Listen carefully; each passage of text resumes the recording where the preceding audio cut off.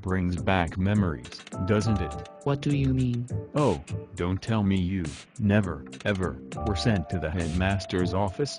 Honey, I ran that office as a student aide who happened to be good with and knew my way around the toolbox. Guess who fixed the minor problems that weren't covered in the union contract? Wow.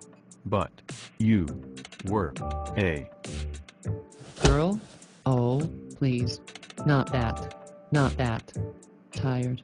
Patriarchal. Misogynistic. Tribe. I did not mean anything bad.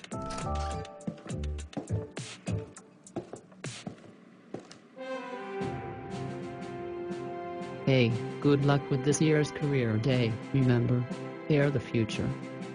But it's today, metaphorically speaking, I mean. So, who's going to present their career today? I sent notes home with every child, but only 2 responded. Anne Cindy and Tracy Festalter. The daughter of the plumber with a PhD in material science? Yes, that's the one. The tympanic tribologist? Shh. Careful, these walls have ears. They're waiting for me now, in my office. Now? As in, right now? Look, I've got to let them know that the requirement is for 1, not 2. I'm going to give Aunt Cindy the chance to discuss his profession. That's it? Well, good luck in there, and Eliza.